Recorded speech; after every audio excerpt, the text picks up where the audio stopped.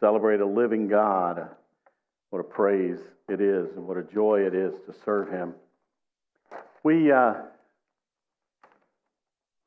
a lot going on, but we have a missions program that we support missionaries around the world. The light is on. We're up to date on our giving, our faith promise, all of those things, and we rejoice in that. Sometimes I think that we forget about the commitment of our missionaries and what it really takes and just how engaged they really are. Richard and Oksana Mayer are missionaries to the Ukraine, and I want to read just the first couple of paragraphs of his letter this time.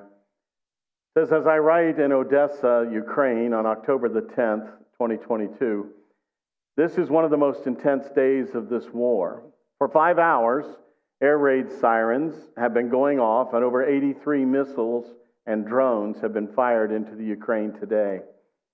Russia's blaming the Ukraine for the Crimean Peninsula Bridge.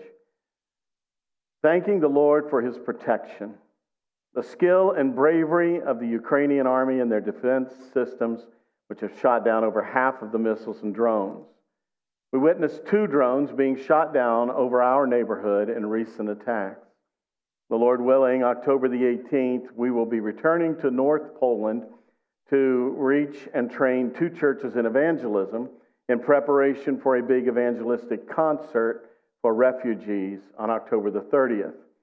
The war has taken many turns over the past 7 months, forcing many to make a definitive choice of what to do or where to go. Originally, over 14 million people were forced from their homes. 5.9 million fled the country as refugees. Many of those who have moved back to their homes again, including over 1 million refugees who have returned from Europe. I read that because these are missionaries that God has called to the Ukraine. They've gone faithfully. They were out of there to help refugees in neighboring countries. But even with the war going on, they go back into their neighborhood. And missiles flying overhead and people being killed and still working evangelism campaigns and things to reach the lost. And I think we take for granted what it costs many of our missionaries and the faith that it takes to walk back into those areas and to be a part and to care about those people, love them so much that that's where God has called them, so they trust that that's where they need to be. We need to pray for them, all of our missionaries, but pray for them and others that are definitely in harm's way. They have taken the call of God seriously. Today I want to look at stewardship, Jesus style. We and the world around us often have one mindset for what stewardship really is. And doubtless we have all struggled with the righteous, God-honoring use of everything that God has given us. Many times, even admitting that all that we have actually belongs to God feels off. We say, but wait a minute, I have worked so hard for what I have and who I am, who I have become. But everything that we have, everything that we are, is by the grace of God. Creator and sustainer of life, the giver of all the gifts, the giver of our supply, our strength, all of those things. In Luke 16, beginning in verse 1, it says, and he said unto his disciples, this is Jesus, there was a certain rich man which had a steward. The same was accused unto him that he had wasted his goods. And he called him and said unto him, how is it that I hear this of thee? Give an account of thy stewardship, for thou mayst be no longer steward. Father, as we come before you today, we pray for your power to pull us, our minds, our hearts, our understanding, to just who you are and what it means to be a steward of everything that you've given us. Help us, Lord, to commit by faith to live for you, to give for you of all that we are and have. Show us your way today, Lord, in Jesus' name. Amen. Stewards. Well, I'm going to look at this first. There's a little poster like that I found, John Taft, and I don't know who that is, but the best way to make it through a crisis is to stop focusing on your own problems and start helping others with theirs. Put it into perspective. A steward manages. A steward doesn't own, a steward manages. And they manage things that were entrusted to them by the owner. We need to understand that as well. Okay? Because we are called to be stewards. We don't own any of it. And we think about stewardship, we often think about just physical property, things like that. But in truth, everything that we are and everything that we have is given to us by the grace of God. First thing I think about is our body. Our health, our eyes, our speech, our hands, with all of their strengths and abilities, we wouldn't have those except God allows us to and empowers us to have them. And so serving the Lord with everything that we are, godly living, speaking life and hope, using your physical abilities, at least in part, for the Lord's work, right? Whether you're volunteering at the church or you're ministering to others beyond the church's ministries, it doesn't matter. God has given us, the Scripture even talks about beautiful are the feet that carry the gospel, right? God has given us physical abilities, a physical body, physical health, all of these things. And are we actually, as a steward of the Lord, using it for God? This is not to say that you can't do anything else but ministry, but what it is saying is everything that He gives us, we need to use for His glory no matter what we're doing, where we're at. Our spirit, with all its eternal potential. In 1 Corinthians 6:20 it says, we are bought with a price. Therefore glorify God with, God in your body and in your spirit, which are God's. He says, look, God not only created you, God not only keeps this world and everything around you going and you going so that you can exist, but He also bought back your spirit that was dead because of Adam's sin. You inherited that and all of your own sin. And He says He even bought you back from that. So in that essence, He is doubly owner of who we are if you are a Christian. He not only made you, He not only sustains you, He bought you back from sin.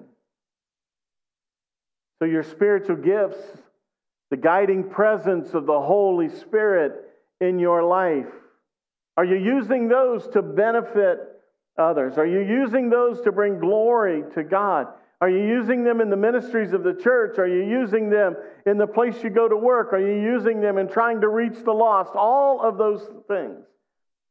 Many times we have all these abilities that God has given us, your spiritual gifts and so on, and we recognize that He did, but we don't recognize that it is those very gifts that are making us able to accomplish the things in the world that we can.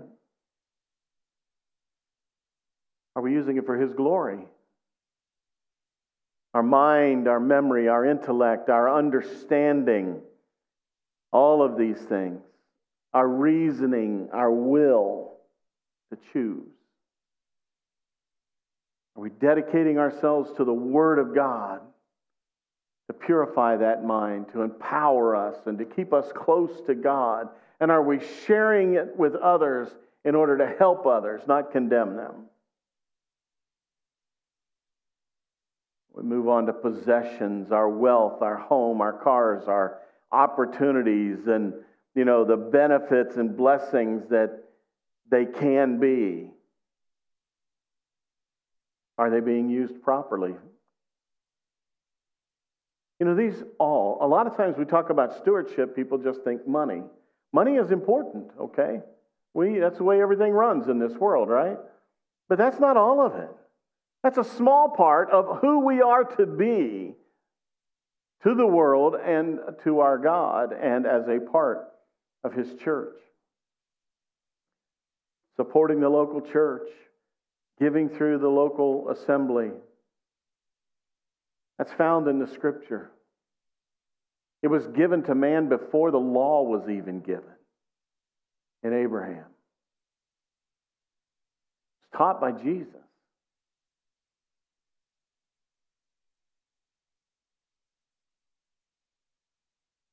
We have been given the blessings and the responsibilities of the gospel of Jesus Christ. What are we doing with it? I hope you've received the Lord Jesus Christ as your Savior. That's the first thing that it's supposed to do, is lead you to Him, right? That's what gives you everlasting life. That's what gives you the Holy Ghost in your life. So it gives you the understanding of the Scripture and all of those things that you need to be a part of learning and need to become a part of the essence of who you are. What about the grace and the mercy and the love of God that He's bestowed upon you and passed on to you? Are you using it for His glory? Are you passing it on to someone else? Worship of God. What an awesome privilege. Are we using it? Are we worshiping? Are we engaged in it? The Bible. We have the Bible. We have Bibles laying around all over. We have them on our phones. We have them all kinds of places. And I have not looked it up recently, but there was a number of something like 4,000 languages on this earth that still do not have the Bible in their own language. Are we using the blessing of having the Bible in our own language? Passing that on to others? God has many conditional promises based on how we serve Him. And yet, in James chapter number 1, it says, every good gift and every perfect gift cometh down from the Father of lights, whom there's no variableness. He says, look, every good thing you or anyone else has ever experienced, because God sent it your way. Are we using all of these for His glory? All of these things and everything else you can think of belong to God. And they are given to you and I to be stewards over. If God created us, He owns us. If God bought us back from our sin, He owns us again, right? Everything that we are. But are we using them as good stewards, the caretakers, the overseers of everything that God has given us? And you say, well, God hasn't given me very much. God has given you everything that you need. And if you have breath in your lungs, use it for Him. If you have finances, use it for Him. If you have intellect, use it for Him. Whatever it is that you have, use it for Him. Now, we need to understand this. This is not something God has to have. In the 50th Psalm, he says, for every beast of the forest is mine. God does. And the cattle on 1,000 hills. I know all the fowls of the mountains and the wild beasts of the field are mine. If I were hungry, I would not tell thee, for the world is mine and the fullness thereof. He says, in essence, you don't have anything that I need to exist.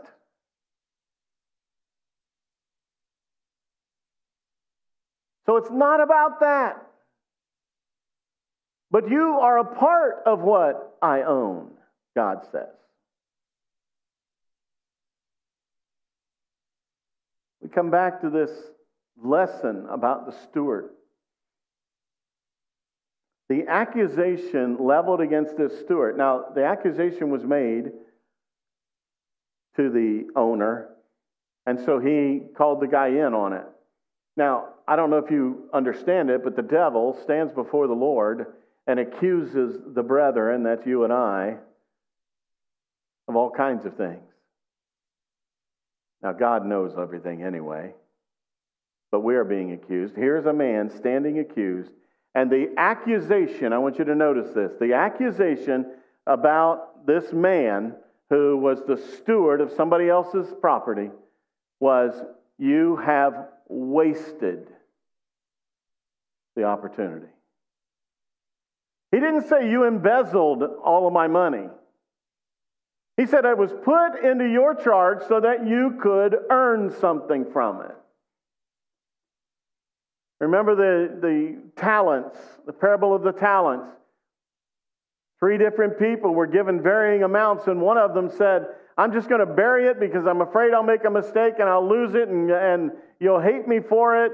And when the owner came back, he says, what'd you get me? And they all gave return except the one. And he said, why didn't you at least try to get some interest on it? And so what did he do? He took away from the one and he gave it to the others that were using the things to make a better improvement, gain for the owner.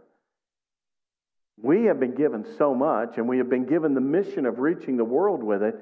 And is he going to say to us, look, I gave you all of this, and you're wasting it.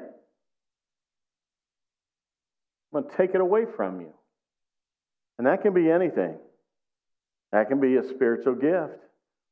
That can be health, wealth. It can be anything in your life. God is God. And whatever he does is right. And he's given us so much, and he says, look, what gain is there for wasting what you've been given? None. There's no gain for you because there's no reward to be given. There's no encouragement from the owner, God, in your life.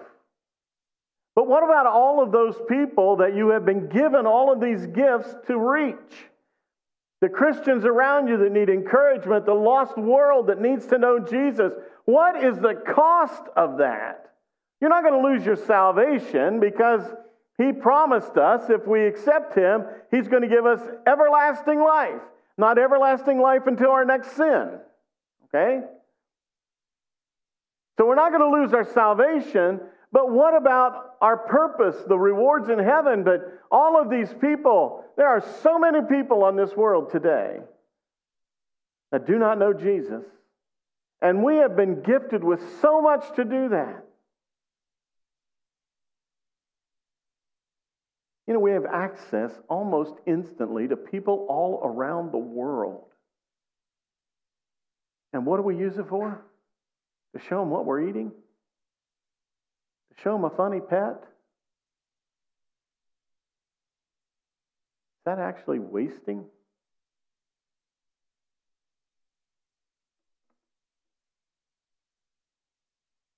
There will be an accounting. You will be called before the owner, God, the judge.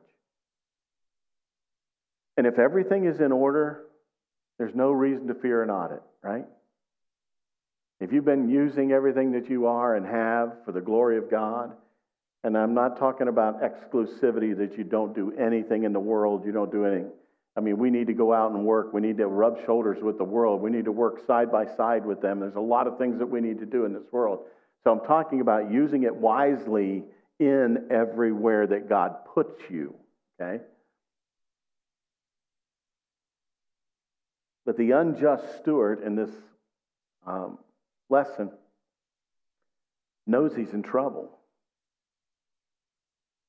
Whether he knew it while he was doing it, it doesn't matter. When he was called before the owner and the owner said, look, I'm going to hold you to account. You've been wasting what I have. Immediately he knew, that's right. I haven't been doing what I was, hired to do, what I was given to do. And so he says, what am I going to do? None of the things that I've been living on actually belong to me. What's going to happen when the owner kicks me out? And he said he would. So what's he do? He begins to make alliances with the wicked. He begins to make a deal with the devil, if you will. The debts that were owed to the owner, that were controlled by the steward, were not the steward's. They were the owner's. He deserved what he was promised. Now, if he goes to an honorable man who says, hey, I'll make a deal and you don't have to pay it, and the man knows that, hey, I owe this to him, an honorable man would say, no, I need to pay my debt. So who's he making a deal with? All these people that are willing to cheat the person that stuck their neck out for them. What do we find? He says, I'm willing to cheat, I am willing to steal. And what happens? The accusation was, here you are, and you have wasted what I have. Now, there is a progression of digression where he's saying, not only have I wasted, but I am willing to steal to make a deal. You see what happens when we follow wickedness in our lives instead of righteousness? It takes us step by step deeper into sin. Jesus commended the steward for this, not for his righteousness, but for his planning. He says, okay, you're a wicked man, you're not my child anyway, but he says, you're going to get nothing from your former employer, so you better make some plans elsewhere. And that's what he was doing. He went out and said, hey, you owe $500, pay $100, and I'll write off the rest. But you take care of me when I'm kicked out of my job. I mean, it sounds like the way most things work in our world today, right? Doesn't make it right. There's a right way and a wrong way to be a steward. The maxim here that is being taught is faithfulness is a character issue. You're not really going to be faithful here and unfaithful here. You're only faithful here because there's a benefit in it, a profit in it, a fear over it. But over here, if you're willing to be unfaithful, in truth, you're not really a faithful person. In verse 10, he that is faithful in that which is least is faithful also in much. This is Jesus teaching. Okay? He that is faithful in that which is least is faithful also in much. He that is unjust in the least is unjust also in much. Therefore, if you have not been faithful in the unrighteous mammon, things that aren't actually of God, he says, who will commit your trust to your trust true riches? He said, here is God saying, look, if you can't be faithful with some money and with some other things that are given to you and your responsibility, how can God give you great things? Things that really matter, things that really make a difference. Notice that the steward who was accused had no problem canceling those debts that were not debts he was carrying for personal gain. The accusation never said he was taken away. He was just not doing what he was supposed to do. When he recognized that, he didn't say, I'll do better, I'll go back, work harder at it, I'll fix this, or walk away if he got fired. Instead, he takes it to the next level of wickedness, the next level of wickedness, on and on. That's the trend. That's what happens. The question, why would God entrust greater things to you if you are unfaithful with the little things? I mean, that should ring in our hearts. There are things that are very, very significant in our lives that God has given you stewardship over. Besides your own life, there are people you're to witness to. There are children and grandchildren in your life. There are those that you are to be influencing for Christ. There are your Christian family around you in the church that need encouragement.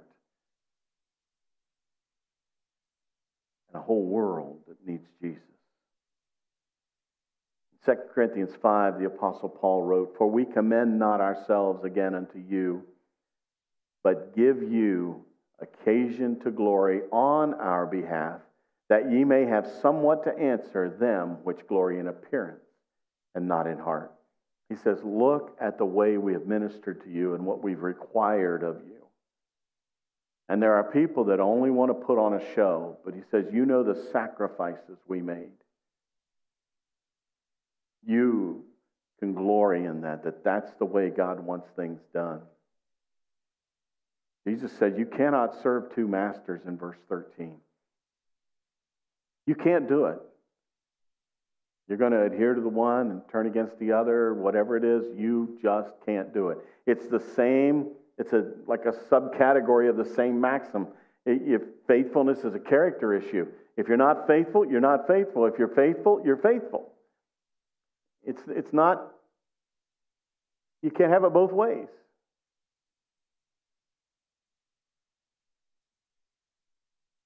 For the love of Christ constraineth us, because we thus judge. If one died for all, then we're all dead. Therefore, if any man be in Christ, he is a new creature. Old things are passed away. Behold, all things are become new.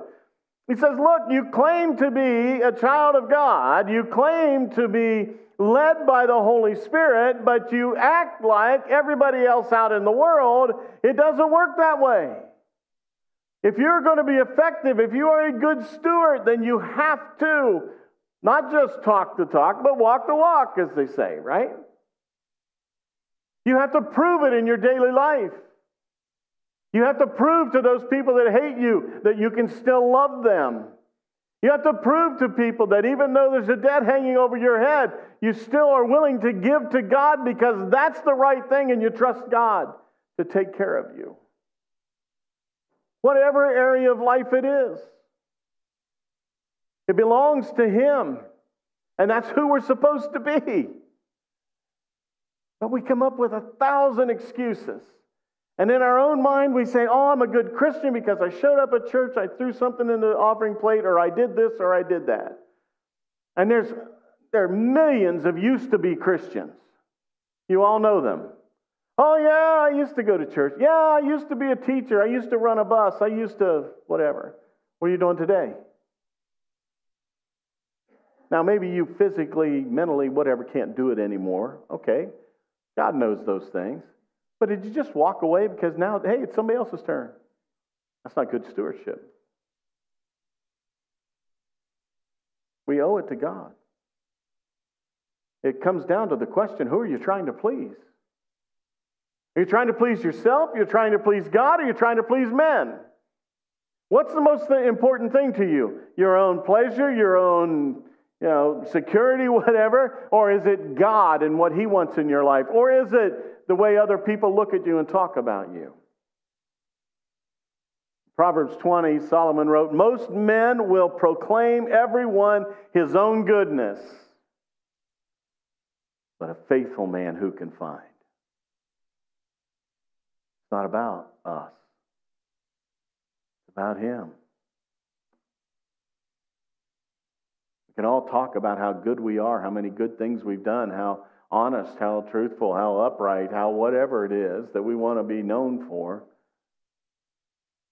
But God looks at us and says, I know what I've really given you. There's an instance where two people, Ananias and Sapphira, came before the apostles, the deacons of the church and said, we're going to give everything. We sold a piece of land and we're going to give everything to the church. Everybody heard it. Everybody knows it. Okay, man, you are awesome. Now, when Ananias comes, he says, I've given all. I've given it all. The Holy Spirit knew they hadn't. Struck him dead. His wife comes in, says, oh, yeah, we gave it all. Everything's there. Holy Spirit said, no, you didn't. You may be able to lie to them, but you can't lie to me. Struck her dead. We don't realize God takes our stewardship, God takes our vows, God takes all of these things very, very seriously. And He has created and gifted each and every one of you who are believers today for a very specific purpose of reaching specific people, of making certain things glorious unto Him, you can reach people that other people can't reach at all. We're just talking about our missionaries there in the Ukraine. What chance do you and I have of reaching very many of those people and proving that we really love them? These missionaries walk in there with missiles flying overhead saying, "We love you. What can we do to help?" There's a big difference, right? And when he's talking about this steward, he says, "Look, I have given you everything to care for, and you just sit back with your feet up on the desk saying, 'Hey, what a great life I have,' instead of getting up, rolling up your sleeves, and saying, 'What can I do to make this glorious unto my God?'"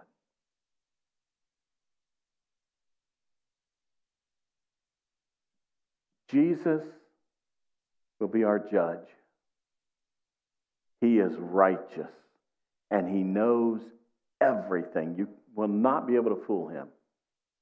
Not an attitude you had or anything you've done. However, Jesus is also our advocate. He is the one on our side. Okay? He is the one who said, "I love you so much, I will come and take on flesh and live a perfect life and give my life. In fact, let them pour all of the blood out of my body and give my life so that you can have your sins paid for and have everlasting life."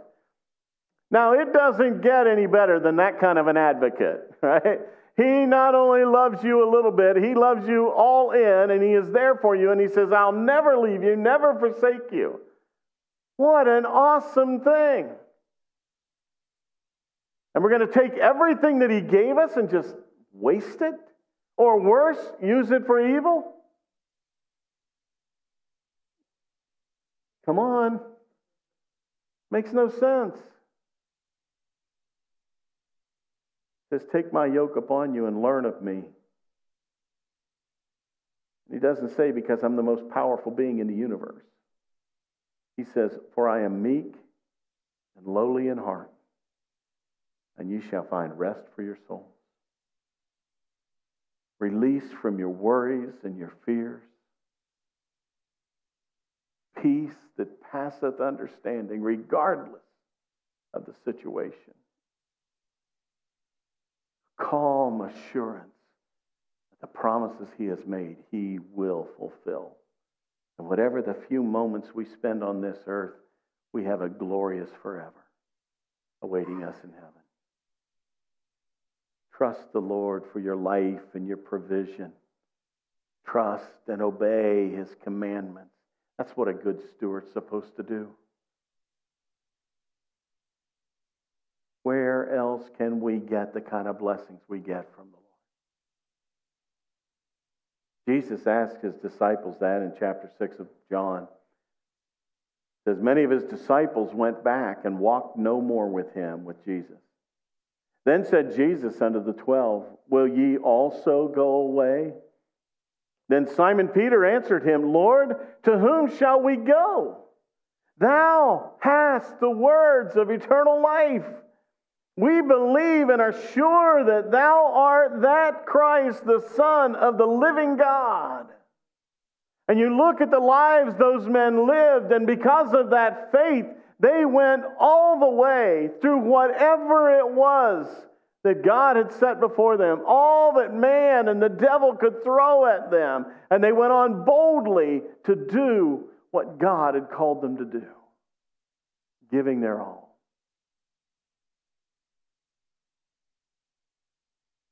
In verse 2, Jesus said,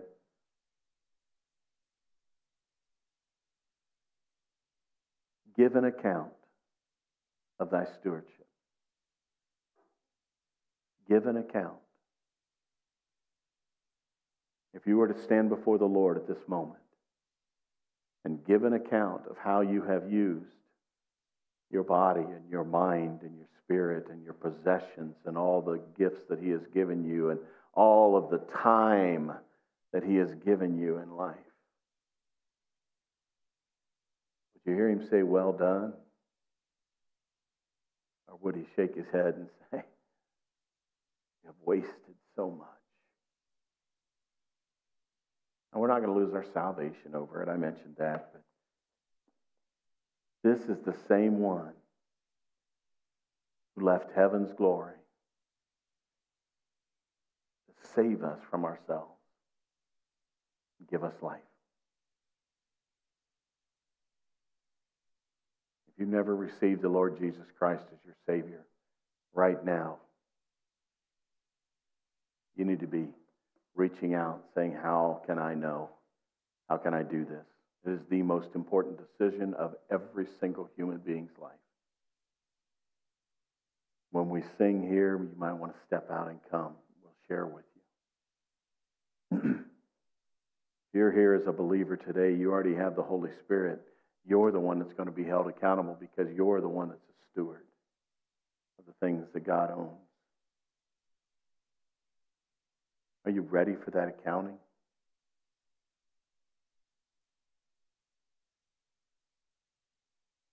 We're sinners, saved by grace. I know that. We're weak and fallen and fallible and come up short.